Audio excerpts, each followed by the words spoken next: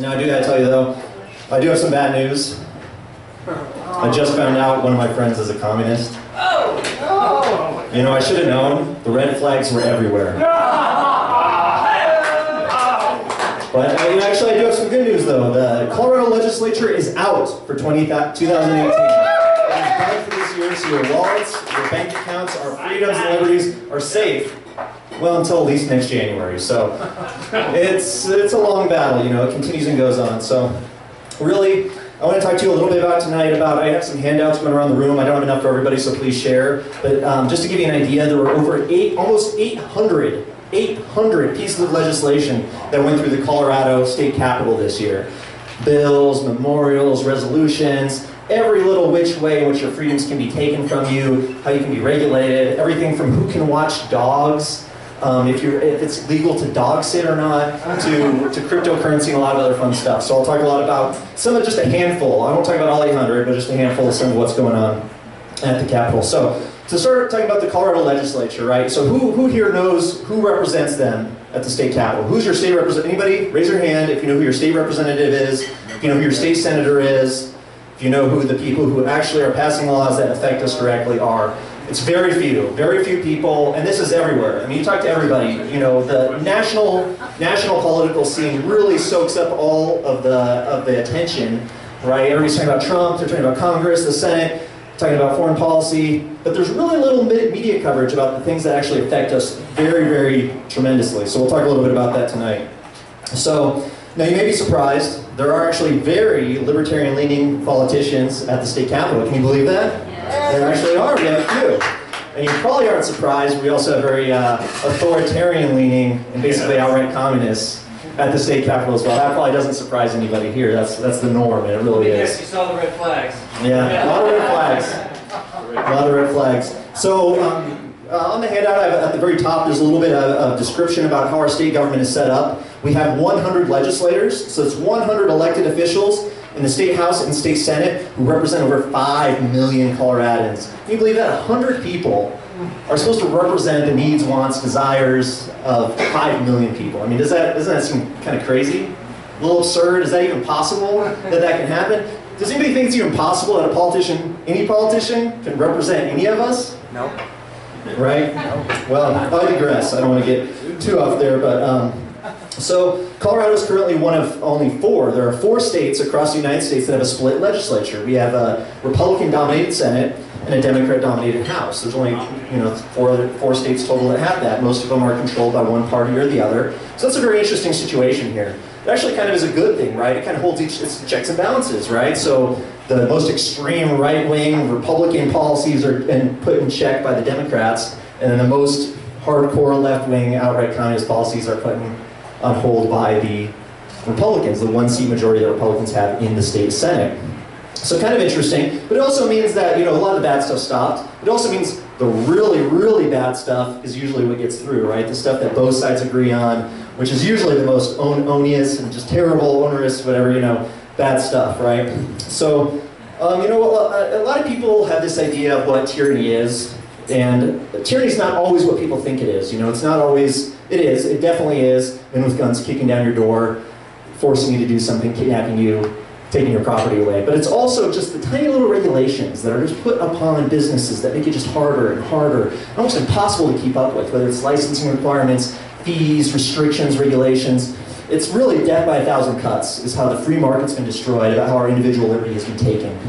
And so, some of the bills that I have listed here, people are saying, oh, so what? You know, so what? They're restricting these tiny little things. So what? They're making horse jockeys take drug tests now, right? That doesn't affect me.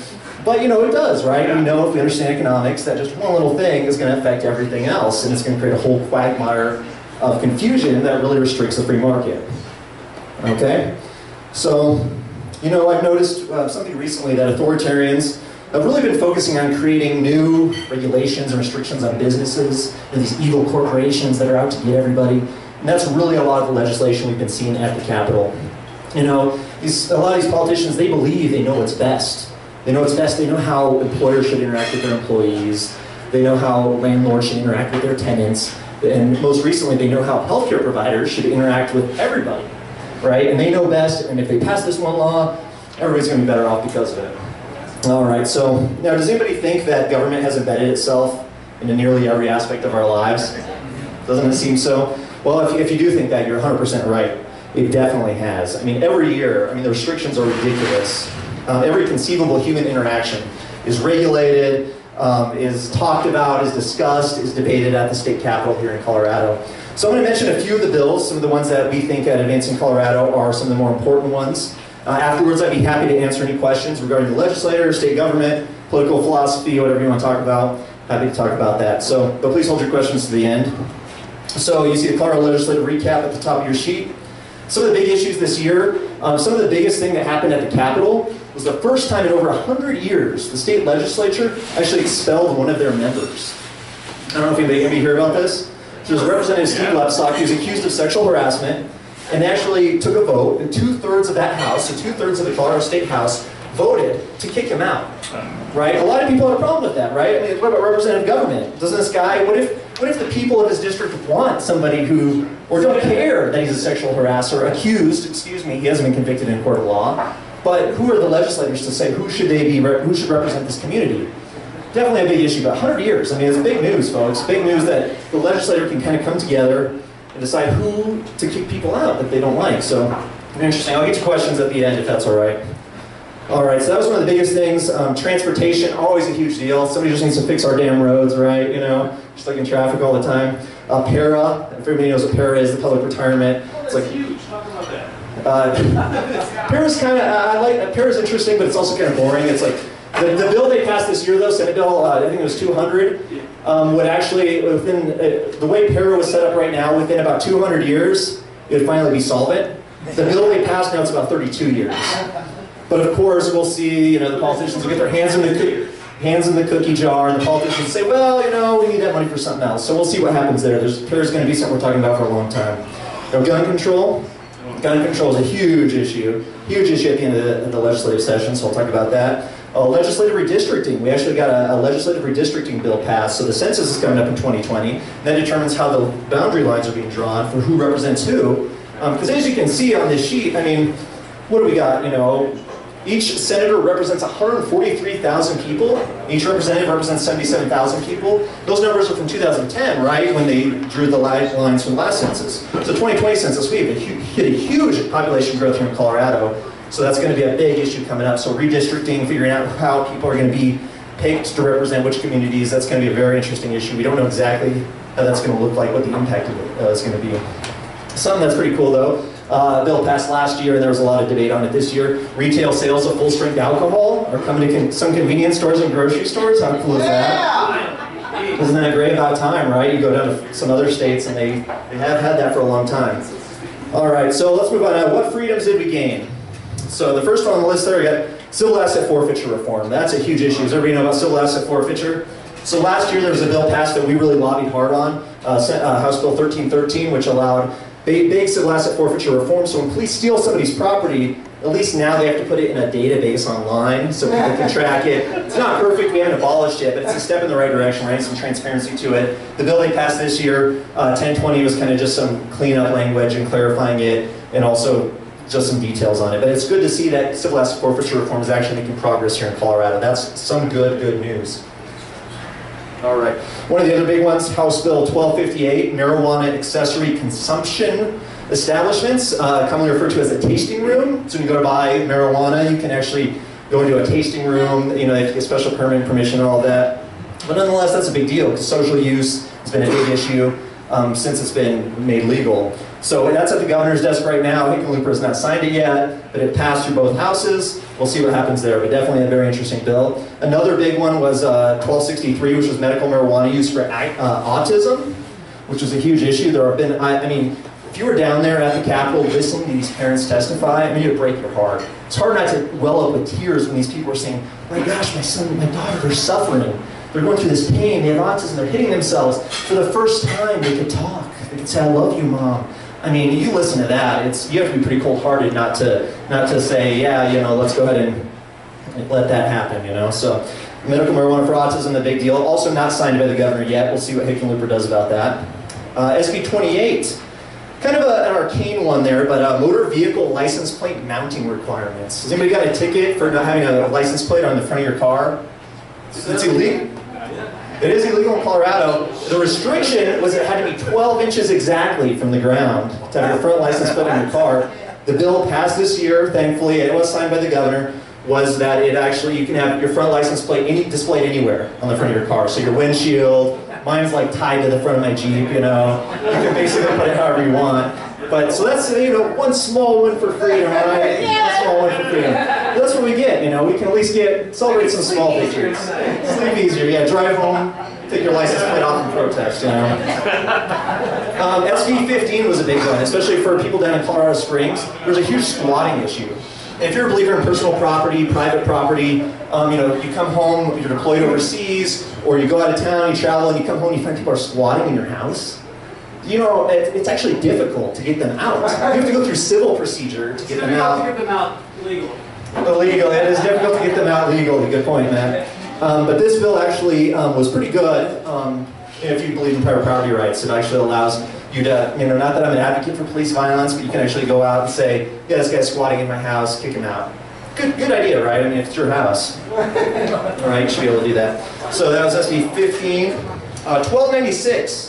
House Bill 1296, unattended or remote vehicles, remote starter systems. This last year was the big puffing bill. You know, you could go outside. I know Arvada, where I'm from, that's a big issue. People were warming up their cars in the winter, and then if you went, the cops were actually circling neighborhoods, watching people in the morning before work. Who's starting up their car and then go inside, and then they would ticket you. You know, it's revenue collection, right? They want to make some money off of it.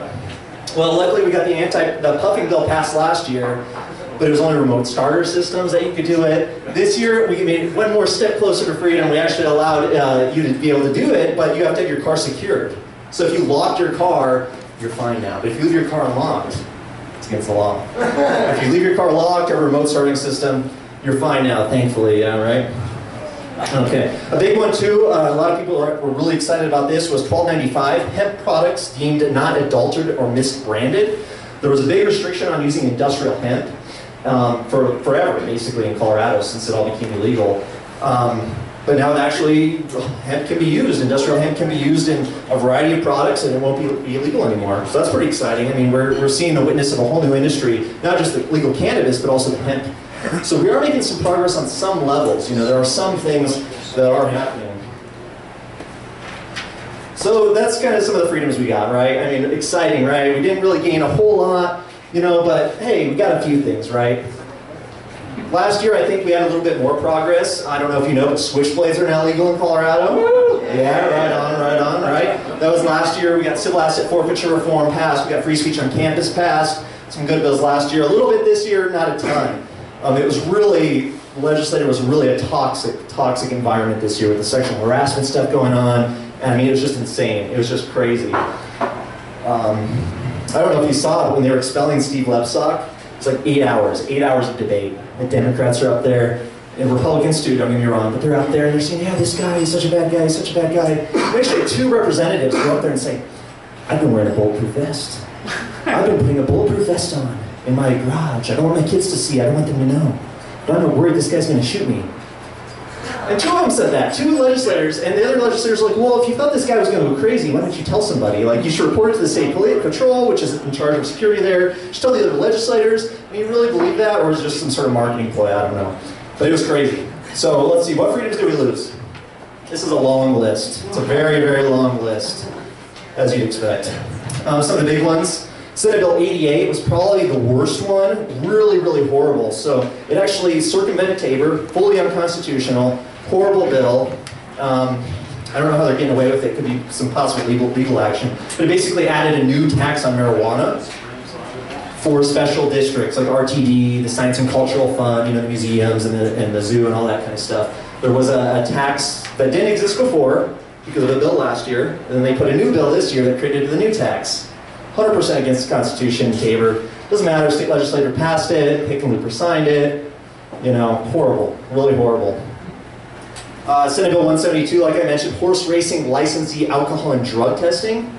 Ridiculous, right? And this just shows you how creative these politicians get. You know, they get very, very creative. Where can we take people's freedoms away? So this one was drug testing jockeys. I mean, unbelievable, right? Like, what is the problem? Do we have drunk jockeys just going through the streets, knocking people over? Right? But it also allowed regulation of horse stables now, too. So the government can come in and say, are these horses being treated fairly? Are they being fed enough hay and things like that? So it's Senate Bill 146.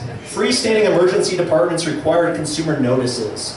So, you know, the market's great. Business is wonderful. Free enterprise is amazing. We have all these new, healthcare's gotten so expensive, but we have all these urgent care clinics. We have new businesses being created to circumvent these government restrictions, you know?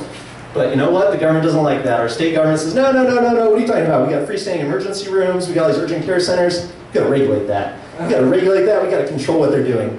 So this was like consumer notices. They said, oh yeah, we gotta be transparent. We gotta force these businesses to tell people this long list of patient bill of rights and post all these notices everywhere and all this. I mean, it's just ridiculous restrictions. Basically makes the cost of doing business harder, makes it a lot more expensive for these businesses to operate, and interferes with the relationship between businesses and consumers. Bad stuff. Senate Bill 104, this was a big bipartisan, much touted, much marketed, wonderful thing. It was federal funds for rural broadband development. So there's rural broadband, right? I mean, the heart's there, right? Like these farmers and people out in these communities in the mountains, they don't have internet, they don't have broadband. Let's do something about it. Let's do something about it. So let's use tax dollars. Let's use money that we're all making, that we're all paying, and we're gonna go ahead and build them. It's not, don't worry that it's not economically viable. You know, no private company wants to do it because they're not gonna make a profit on it. That's all right, that's what we got taxes for. That's why we can steal people's money and use it to put on these programs, right? Everybody agree that taxation is theft? Yeah! All right, Senate Bill 76, kind of a weird one, banning vote trading. These are all bills that passed this year in this section, folks. Like, these are bills that are law, as long as the governor doesn't veto them. Some of them hadn't made it past the governor's desk yet, but nonetheless, ban vote trading. So say, you know, I want to vote for Tony, but you know, I'm only going to vote for him if I get somebody else to vote for a different candidate in a different area, and we'll trade. Like, I don't care if this commissioner wins or loses, but hey, you vote for the guy I want, I'll vote for the guy you want, we both win. It's illegal now. It's illegal. I mean, for one, I don't know how they're going to know that you're doing that, but it's just, you don't own your own vote apparently. You can't decide what to do with it. Very bizarre. Senate Bill 22, I mean, don't get me wrong, the opioid crisis is horrible, right? I mean, people are dying like left and right like crazy. But the government has to do something about it. We got to do something about it. We can't let this continue on. So Senate Bill 22 limits initial prescriptions for opioids to only 7 days. Now there are exclusions if you have a terminal disease or cancer, something really bad, you can get longer. But nonetheless, I mean, these politicians, these bureaucrats, they're not doctors. They have no idea if 7 days is a good limit or not. But we got to do something. We got to do something to fight the opioid epidemic. Actually, Reason had a really good article about Walmart is doing this voluntarily, but it could backfire on them and actually cause a lot of pain to people, and cause a lot of problems. So, ridiculous. Let's see, House Bill 1307. So limit access to products with dextromethorphan. So basically, if you're under 18 now, you cannot buy cough syrup. That is now law in Colorado. You cannot buy cough syrup if you're under 18 because all these kids were getting high off cough syrup and making meth and, you know, all this crazy stuff. So, but we got to do something about the drug problem, right? The government's idea is we got to protect people from themselves. We got to protect them from each other. Let's just do what we say. All right, let's see. 1256. Anybody hear about the Colorado has a Civil Rights Commission? So we have a appointed board, basically, that says, oh, you're discriminating against somebody. Oh, you don't want to bake their cake. You don't want to make them a bouquet of flowers. Well, if it's because of this, this, and this, we can come in, we can shut down your business, we can confiscate your wealth. It doesn't matter what you believe. It matters what the government believes. So there's a much touted thing. There's this, out in Lakewood, Jack Phillips, Masterpiece Cake Shop. I don't know if anybody heard about this. It's going to be heard in the Supreme Court. It's being heard in the Supreme Court right now. I think June is when we're expecting an outcome. But the guy would refuse to bake a wedding cake for a gay couple. It's his business. He spent his whole life building it. He just doesn't want to. It's against his religious beliefs. He just doesn't want to. Well, it's against the law in Colorado. You can't do that. You have to bake the cake for him. You have to. And he says, well, I don't want to. So they're going to shut him down. They're going to shut him down. So the Civil Rights Commission It's the Soviet-style commission that basically regulates that behavior. Yeah, you got to think the right way. You can't have thought crime, you know. You have the right. If you deny them business for the wrong reason, you're out of options there. So that got passed. Unfortunately, we were really hoping the Republican-controlled Senate, because of the Kate Baker stuff, would allow the Civil Rights Commission to fade into the sunset. Unfortunately, they did redo it right at the end of the legislative session about a week and a half ago. This one's kind of silly. 1191. Local government alters speed limits. So right now, if you're at the city of Denver and you want to change the speed limit, you have to consider a huge laundry list of things to say, well, what's the environmental impact if we change the speed limit? What about bicycles? What about the safety of people? What about, it's basically new mandates coming from the state government to all the small jurisdictions across the state saying, well, listen, if you want to change your speed limits, you got to conform to these rules. More regulation, more bureaucracy, more mandates. Horrible. Let's see, 1103 is another one I thought was pretty interesting. I don't like this because I'm a Jeep driver. Anybody else off-road? Yeah. Stuff like that, right on, okay. So, local government off-highway vehicle regulation. So before, it's really if you're only on the highway or city streets, things like that, that's the government's justification of how they can regulate your seatbelts, your helmets, how many people can be in the car. Well, with this bill that just passed, it doesn't matter. You're off-road, you go up in the mountains, and you're not wearing your seatbelts, you're not wearing the proper safety equipment. No, you have too many people in the car. Well, guess what? You have to follow those regulations now. Ridiculous. Ridiculous. So, you can see we gained some freedoms, some small measures of liberty. We lost some others. But what's really interesting, what's really telling, is the bills that didn't make it through. Because these are the most extreme bills. And whether we had a Democrat majority fully in our government or a Republican majority, some of these bills would have become law or not. So just to give you an idea of some of the good bills, some of the bills that I believe from a libertarian perspective would have been amazing to pass. Senate Bill 277, exempt cryptocurrency from Money Transmitters Act. That was awesome.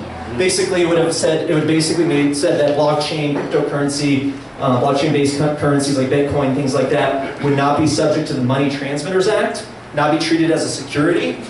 It'd be a huge measure of freedom for a blockchain. But the Attorney General of Colorado, Cynthia Kaufman, shut that down. She said, no, there's going to be fraud, there's going to be people ripping people off, getting them to invest in Bitcoin and things like that. So we need to keep it in that money transmitters scheme. So that would have been a great one.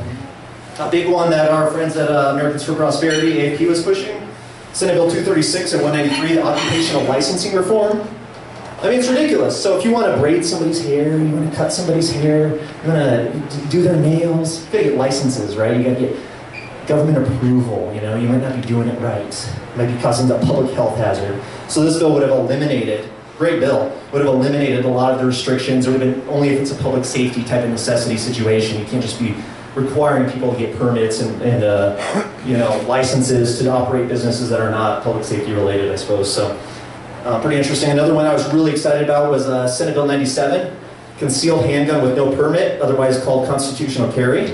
It would have said that if you're a law-abiding gun owner, you'd be legally able to carry your gun concealed without any extra permits or extra fees, things like that. Right now, if you want to carry a handgun concealed, it's not enough that you went through the background check to buy the gun. You got to go through a separate background check to get the permit to carry the gun, and it's expensive. Some of these jurisdictions are ridiculous in terms of hundreds of dollars you're spending, plus class time and all these other things. So that bill did not make it. Ooh, red light cameras. Anybody ever get caught in a red light camera? Horrible, right? So red light camera repeal, 1072. It had some good chances. We've actually gotten that passed out of the legislature past 2 years. Hickenlooper vetoed it both times. I don't know if it's the red light camera companies or what, but this bill we were pretty excited about, but unfortunately didn't make it this time. Usually a bipartisan support. Another one, a deadly force against intruder at a business. Everybody know about Colorado's Make My Day law. Somebody breaks into your home at night, you're legally able to shoot them and kill them to defend yourself and your family. Well, this would have extended those same protections to a business. Makes sense, right? A lot of us, if you're a workaholic, you're at your business more than your home, so it makes perfect sense. Stopped. Killed. Bills stopped. Now, what's more interesting and kind of scary, some of these bills, these are some of the bad bills that were introduced, but fortunately were killed. The Family Medical Leave Program. This is another one that tugs at the heartstrings, right? You know, people have emergencies. Your family has an emergency. You gotta get time off work. But you should get paid, right? I mean, even though you're not working, it's not your fault. It's an emergency. So this family medical leave program will basically put a tax on every single employee of Colorado. If you work in Colorado, you would have to pay an extra fee, so more money coming out of your paycheck. And government bureaucrats would decide how that's dispersed. We'll give a qualifying family emergency, then we'll give you money. So really, really bad. It would have hurt businesses a lot. This one I was kind of, I put it in the bad column, but I kind of wanted it to pass because it'd be kind of fun. 1368, local control of minimum wage. So it allows small municipalities and counties to set their own minimum wage laws. It'd be kind of fun to see when all of a sudden Boulder puts $25 minimum wage, or Denver, you know, $20. What would happen, right? Can you imagine? And then you have other counties or other cities outside that lower their minimum, you know, set their own minimum wage at a lower amount, or things like that. It would have been a pretty interesting social experiment, I think, to see, imagine, but that didn't make it. This was the biggest one. This dominated on Advancing Colorado on our Facebook page. We got more, and it was unbelievable. We got more outrage and reach. I mean, at one point, we were posting about this gun confiscation red flag bill, 1436. I had over 300,000 people seeing our Facebook posts. We had over 22,000 people interacting with our comments. It's engaging, liking, commenting, and sharing. That was 1,000 more than the Denver Post was getting that week. I mean, it was crazy, because it's a horrible bill. Red flag gun confiscation means, you know, if your ex-dating partner, if your roommate, a family member, or a member of law enforcement thinks that you're a threat, they can go to a judge. It's an ex parte trial, which means you're not there, you can't defend yourself. They hold it in a closed-door trial without you there. Say, yeah, let's take this guy's guns away. He's a danger. He's a threat. He's been posting stuff on Facebook. He's been going to Liberty on the Rocks, you know? He's got some sort of anarchist. Let's take his guns away. And if the judge signs off on it, cops show up at your door. Boom, boom, boom, boom. 6 in the morning. We're here to take your guns. Not a good thing, right? Not a good thing at all. Crazy. Fortunately, we were able to defeat that bill. That bill stopped. It was really, really a scary one. I think it's like 6 or 7 other states have passed this bill. It was crazy if you watch the testimony from the bill supporters, which was bipartisan, by the way, don't get me wrong. We had Republicans and Democrats vote for this. But they go up there and they say, yeah, we have this, but don't worry, you know, 8 other states have it too, but ours isn't as bad as theirs. There's a little bit more due process than ours. It's not as restrictive. It's only 7 days they take your guns away initially, and then you can appeal after that. It's not as bad as like those other states where they take it for 6 months at a time. That was their argument. It's not as bad as the other ones. It was unbelievable. It was crazy though. I mean, I was actually listening to 630 KI this morning. John Caldera was on there. I'm sure you guys heard about this assault weapons ban going up in Boulder. Guns is a huge issue right now. It's this government mentality. We got to do something. Got to do something. People are being shot. We got to do something about it. So just last night, Boulder City Council on 3rd reading passed an assault weapons ban. You have 30 days to turn in your guns or register them. Register them. That's right. Your magazines over 10 rounds are now illegal. Bump stocks and certain gun accessories are 100% illegal. And if you don't, well, guess what? You're a criminal. So there's a lot going on the gun issue, definitely. But this issue, it was unbelievable to see how many people got mobilized. I heard stories, politicians, legislators were actually unplugging their phones at the Capitol because of how many calls were coming in. Because of how many emails were flying in like crazy. Unbelievable. All right, so there's a few more here. Use of mobile electronic devices while driving, Senate Bill 49. Who does not? I mean, honestly, who does not check their cell phone when you're in your car, right? No? Okay, great. Well, thank you, sir. Because he doesn't have one yet. No, I have it, but I do not do it because of the law. I have actually decided that it's too dangerous. Well, good for you. But you know, if you're at a stoplight, stuck in one of those RTDs where the empty trains are just going by for 5 minutes, things like that, right? Well, this is not enough where it would have just been a ticket or a finable offense. This would have actually allowed infrastructure to be put in by the mobile networks where they could disable your phones while you're driving, things like that. I mean, super restrictive. Really crazy. This one was kind of interesting, was the RTD low-income fare program. Like I just mentioned, RTD, right? So they're in trouble. Not enough people are taking the bus. Not enough people are taking the light rail. So let's subsidize it. You know, if you don't make enough money, we'll just have everybody else pay for your bus pass and your train ticket. Pretty wild. Pretty wild. This one really blew my mind. Was 1059. Require a 911 call. So if somebody's having an emergency or there's something going on and you see somebody lying on the street and you do not call 911, you have a class 6 felony on you for not calling 911. Crazy, right? You gotta report them to the authorities or else you're in trouble, right? 1312, net neutrality is a big issue going on right now. The state legislators trying to put their own versions of net neutrality through. Fortunately, that bill stopped. I think it's a bad thing. So as you can see, I mean, I can answer any questions on any of these other bills on here. And this is just a handful, folks. I mean, there's really 800, nearly 800 different bills that went through. So a small sample of legislation. Now, does anybody, 800 bills, does anybody think the legislators actually have time to read these bills before they vote on them? Does anybody believe that? There's one or two that say they do, but come on, right? Amendments. There's no way. It's pretty much impossible, and that's their full-time job, right? That's their full-time job, is to read the bills, to understand the bills, to vote on the bills. So how can we even, as citizens, these people work full-time jobs, sometimes 2 jobs, how can we even know? Have an idea of what's going on at the state capitol? I mean, it's unbelievable, right? Now, thankfully, there are lobby groups representing businesses. People give lobbyists a hard time, but really they're the ones that are holding a lot of these in check. You know, the legislators not letting them pass too many restrictions on their businesses. We have special interest groups, it's nonprofits. Advancing Colorado, we do some lobbying, stuff the Independence Institute does, the AFP, and a lot of other groups that are actually doing a lot of good work. And it's really important that they're doing it. So, every year the government grows bigger and bigger.